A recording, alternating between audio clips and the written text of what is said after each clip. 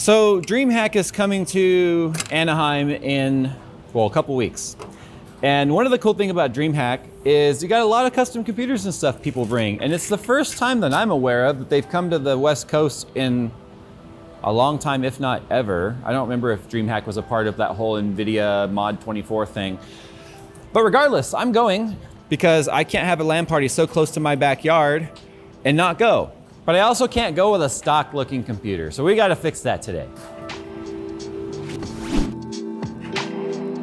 Looking for a new PC or PC hardware? Then today's sponsor, Micro Center, is guaranteed to have what you need. Micro Center's huge selection of hardware and devices along with their industry-leading prices mean you get more for your money this holiday season. With Build Your Own, Micro Center carries the latest in PC tech from all major brands, while passionate, knowledgeable sales staff are available to assist you with your next build. Not comfortable building it yourself? Then certified in-store technicians can build it for you in as little as the same day. To see all that Micro Center has to offer and to find the store closest to you, click the sponsor link in the description below. Also too, it's really windy today, and our insulation that I taped up wants to blow off. So I've got like ladders and things all trying to hold that up from falling down, and tires and shelving, because I've been too lazy to actually come up with a permanent solution for that door, and it's making a lot of noise. So if you hear it, I'm sorry. Also, the heater is on because it's 48 degrees right now, and in SoCal temp, that might as well be Antarctica. But anyway, Dreamhack is coming to SoCal, and I'm not gonna miss it. And I'm also not gonna show up with a stock computer because I'm Jay's 2 freaking cents, and I can't do that. And I could show up with Nebula, but that's kind of a to move. So, small form factor to where it's at. So that's why I figured the perfect platform to do this is our Corsair One, because it's a small compact system. It's already got a 9900K in there. It's got all SSD and NVMe. It's water cooled. It's got a 2080 Ti that's also water cooled. And I thought this would be the perfect platform to mod. So the Destiny 2 build that we did in the Node 202 for Mark, I'm gonna be using the same techniques, and this will be a fairly similar type of build. In fact, I liked the way his turned out so much, I said I wanted my own. So it's gonna be my own version of sort of the same weathering techniques, the paint chipping, the undercoating, the sealing, even the damage. These are very robust panels, and they're aluminum, but they're very tough. So I'm gonna be doing like a blaster impact, like a laser impact on this probably. The cool thing about this is when you're weathering and distressing, there's no wrong way. And if you screw something up, it kind of only adds to the theme, I guess. But we're gonna be making this look very Star Wars inspired, if you will. But if you wanna know more about the techniques I'm doing on the painting side of things, then you're gonna wanna go and check out the Destiny 2 build, and I will try my best to remember to put a link in the description below. So I filed my taxes. But it's a very simple technique that works really well when you do it properly. I've also already disassembled this thing fully. That'd be cool if I made it so that when it turns on, it's like And in terms of the paints and stuff, I just use basic stuff. I love VHT. You can get it at AutoZone or anywhere auto paint is sold because it dries extremely fast.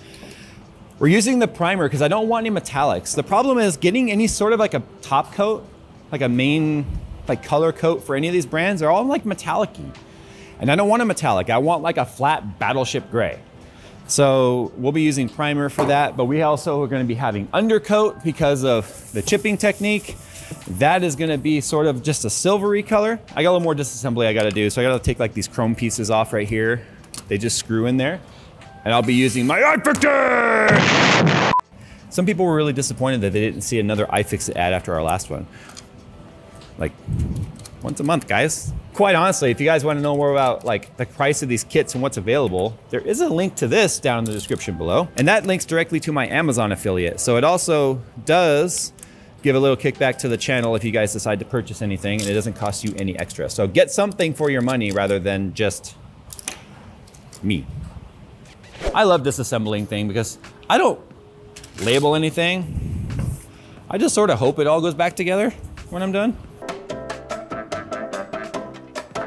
And then these are probably the most overbuilt panels, period. This is the base, and this is the part that the fan goes in. Listen to this. That's like satisfying, huh? Yeah.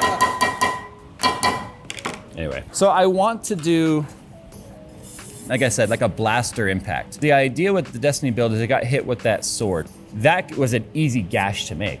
But laser blasts are different. They're almost a perfect circle, And then there's kind of a smooth burning in as it goes. So this is one of those things where I kind of only got one shot at this. Another reason why I don't want the gash to be too big or whatever is because this particular chassis is designed to only draw air through these vents. And if I give it a big open place for it to pull air through, that's air that won't come through here. And that's how these radiators have cooling, is there's no fans on the radiators because there's a single fan on the top pulling air through the chassis. So it's that convection assisted cooling. So if I make a big blaster hole that is now an efficient way for it to bring air in, that's gonna suck. Wish me luck. See, the trick is just don't think about it. The crazy part is I'm gonna go in and now I'm gonna turn it.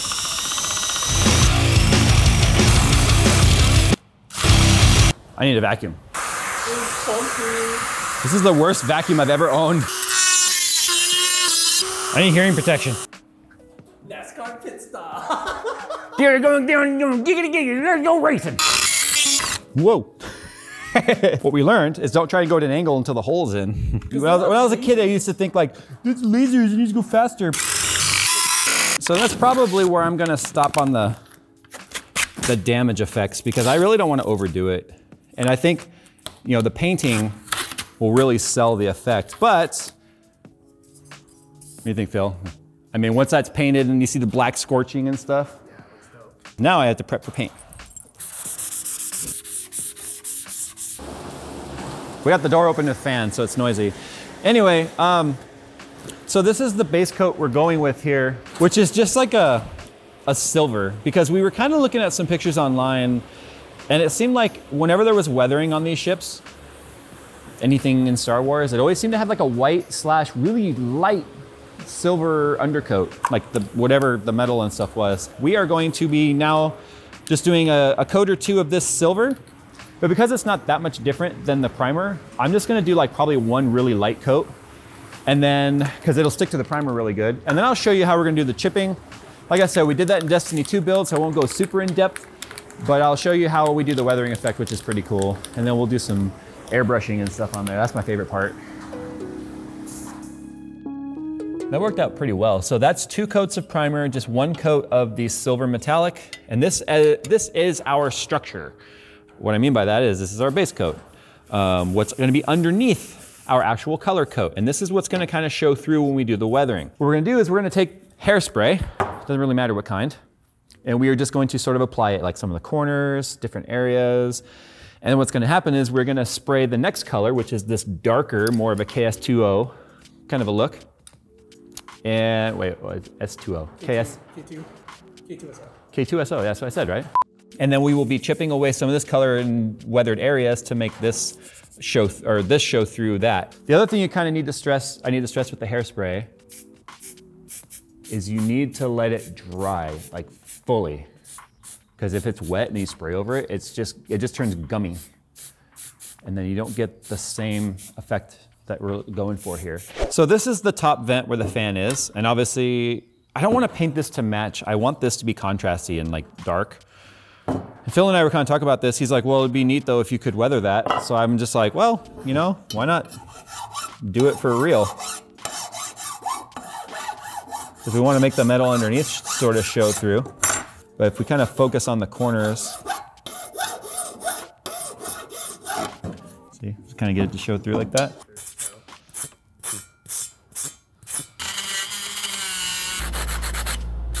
Okay, so the hairspray is completely dried now. There's a loud truck out there, sorry about that. So now we're gonna put on our top coat. So before I start doing anything with the hairspray, I'm just gonna start getting our blaster marks back. Now I sprayed the blaster areas directly with the hairspray. So that's why we're getting this nice immediate like chipping, peeling effect. But what's gonna really sell this, just like I did with the Destiny build, is I'm gonna be putting like black airbrushing on this to make it look scorched. And then I'm kind of lifting as I go, that way it has kind of like a taper sort of an effect to it. What you need to do the chipping, water, I use a toothbrush, I use just something pokey to get it started. We'll start with the power button here. Something like that, so that I give a place for the water to sort of start to get in there. And then, there we go. Like I said, I really don't want to overdo it. If this is an Imperial thing, it probably won't have the same level of weathering as like the Resistance, because Resistance had like old hand-me-down stuff and it's all like band-aided together. I'm just focusing on like the corners and stuff. So we're just gonna kind of more subtly give ourselves some weathering. There's like a before and an after kind of a deal. These will be blackened, obviously. This is when the airbrush final work is done at the end.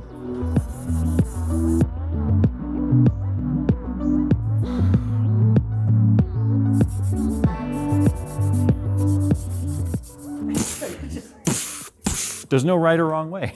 Okay, so what I need to do now is I need to clear coat this. Watch this. See? That's just gonna continue to do that because of all the hairspray. I barely touched it and it chipped up until I seal it. And I'm gonna seal it now with the satin clear. So we got these stickers made. So we're gonna put the Imperial logo here. We're gonna put this verbiage there. And this verbiage is gonna go like right there. So what we're gonna do is we're gonna be transferring this on there, and then I'll be airbrushing and building a little booth again real quick. But airbrushing this on there and then weathering it a little bit like we did with the Warlock logo on the Destiny 2 build. So I keep telling you guys, go watch that video if you wanna know how I'm doing all this, even though I keep showing you how I'm doing it. I wonder how much paint it's gonna take off too when I take the backing layer off. Oh wow, look how much paint that's taking off with it. That's okay, it's just extra weathered now. I just hope that the stencil square doesn't. Oh wow, yeah. Cause see? Yeah, that totally. That's a complete fail. Look at that. All the paint stuck right there. That sucks. This is a much smoother surface. The Node 202 was much more textury, which gave it a lot of bite. I barely touched it on there and the paint came up with it. Yeah.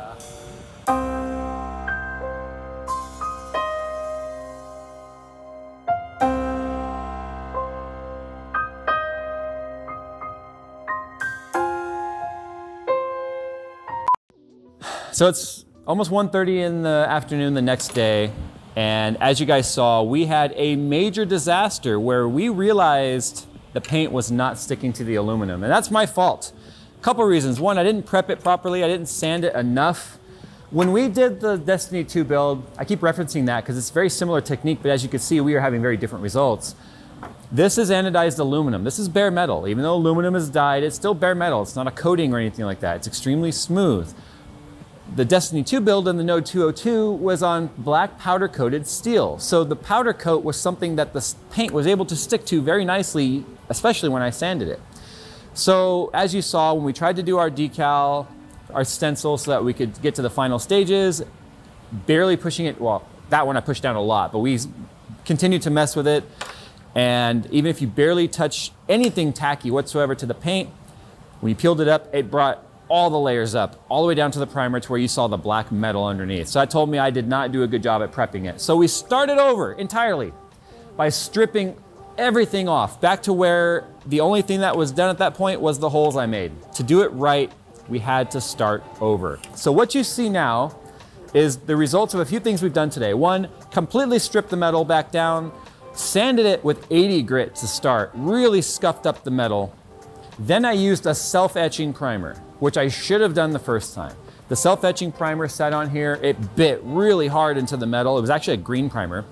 Did 2 layers of that, and then saw that I was having a hard time even scratching it.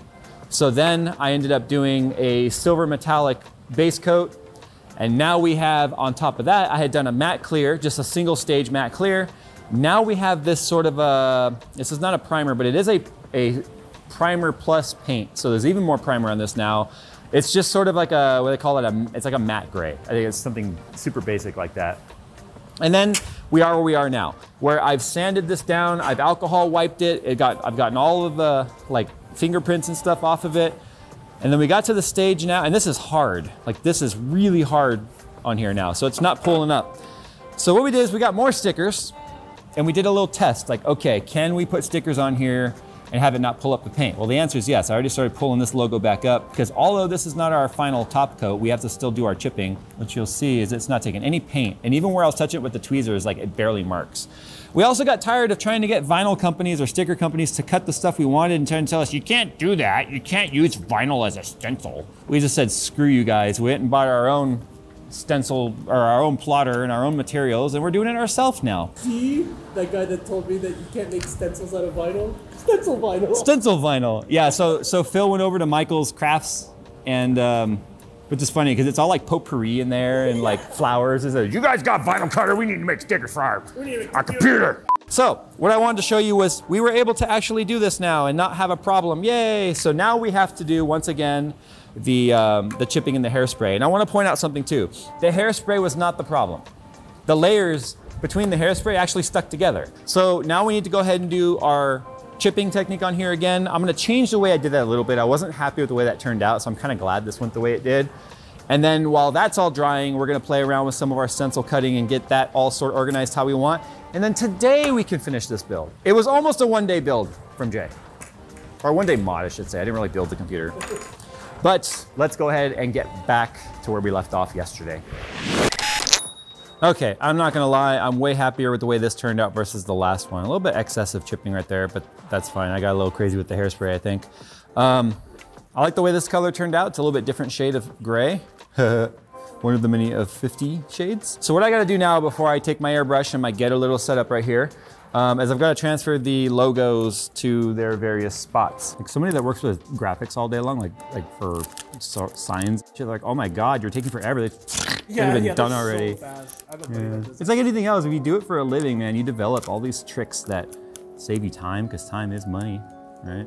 So now if we do a little test here, it's not taking any paint with it, because I did it right this time.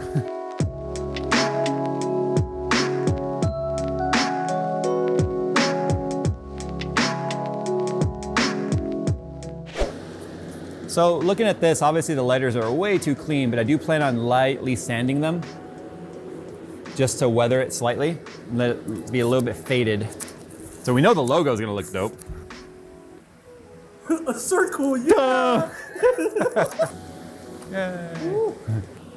And a lot of these like scratches that you're seeing, they'll disappear when I clear it again. So this is before any weathering or sanding on the letters, and this is after. So now it looks like it's gone through space, and it doesn't, you can't even feel, like the airbrush paint sticks so well, you can't even feel those letters. So now I gotta do it with the logo. So this is just a half folded in half piece of P320 or 320 grit, which is like, it's designed to go on a Velcro block.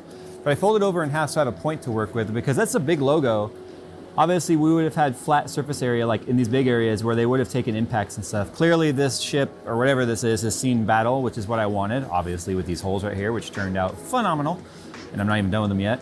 We need to weather up the surface areas, the flat surface areas of this logo. So I'm just kind of putting some scratches in here.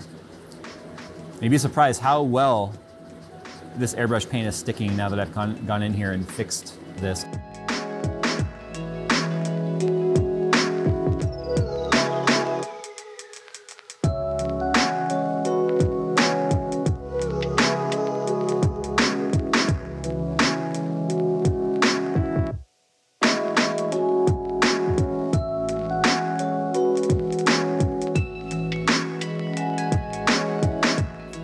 All right, well, I dirtied this up because we imagined that this would be engine exhaust vents or heat vents or something. I don't know. I just wanted to break up the super smoothness of it. It's probably a little more weathered than an Imperial ship would be, but I imagine this is right after the Battle of Endor or something. I don't know. I mean, it's got to be during that period because that's the logo we're using. But this is the second to the last step. I'm wiping off all the kind of a dust that appears with the airbrushing. And then we're going to clear coat it and put it back together. So with all that said, how about we just go ahead and jump light speed ahead to what it looks like done.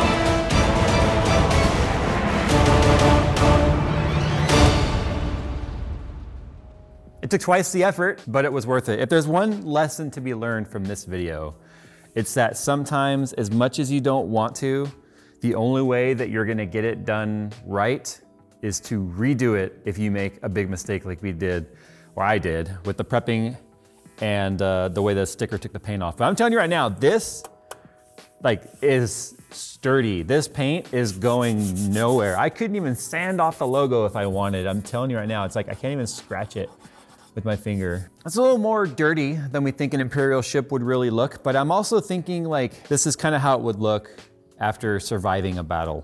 I know, it turned out way better, I think, than I thought it was going to. The accent color, like the black on the top and the bottom, the weathering, the blaster marks, you guys saw how I made that. That turned out, well, very, very accurate. These blasters are too accurate to be sand people.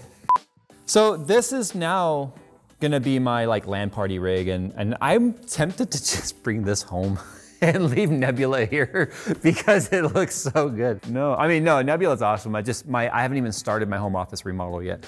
So there you go, guys. It's not hard. And really, with the exception of the cost of getting the materials and the plotter to cut our own stencils from now on instead of paying someone to do it, there was very little cost involved in this. It's maybe $30 in materials for spray paint and such.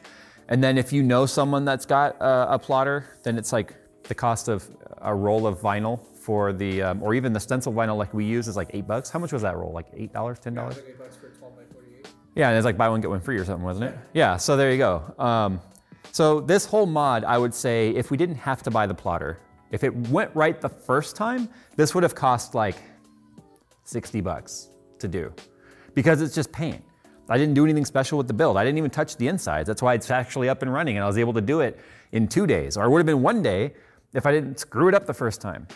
And as unhappy as I was, and Phil will tell you, I was pretty pissed last night when the paint came up and we just stopped filming abruptly because I was just like, man, I don't want to do this all again. But I told Phil, if I'm going to do this right, I've got to strip it.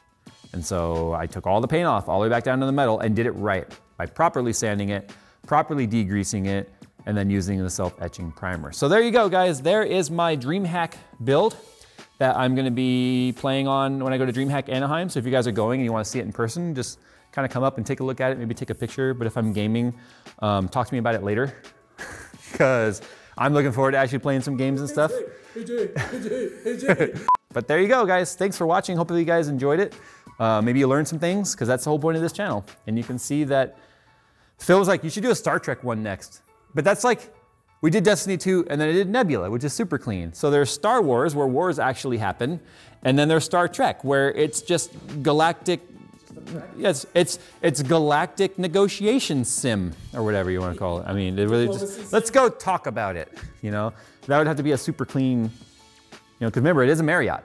So it is a flying Marriott ship. It's a cruise ship, is what it is. All right, I'm just gonna go, because I'm pissing people off, I'm sure. So I like both, okay, guys? TNG all the way. You like boats or you like both? I like boats and both. I like both boats.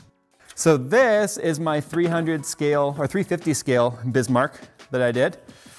And then this was my Christmas present for my wife. This is a, not Lego, but it's Kobe. And it's another Bismarck. It's just funny, I'm not like obsessed with the Bismarck or anything. I think it has a really interesting history. I kind of wanted to do the Yamato, but okay, bye. I'm gonna play my boats.